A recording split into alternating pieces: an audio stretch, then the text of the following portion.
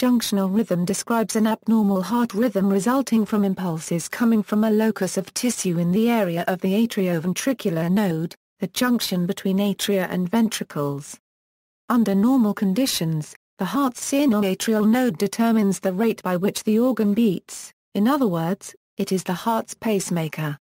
The electrical activity of sinus rhythm originates in the sinoatrial node and depolarizes the atria. Current then passes from the atria through the bundle of His, from which it travels along Purkinje fibers to reach and depolarize the ventricles. This sinus rhythm is important because it ensures that the heart's atria reliably contract before the ventricles. In junctional rhythm, however, the sinoatrial node does not control the heart's rhythm. This can happen in the case of a block in conduction somewhere along the pathway described above. When this happens, the heart's atrioventricular node takes over as the pacemaker. In the case of a junctional rhythm, the atria will actually still contract before the ventricles.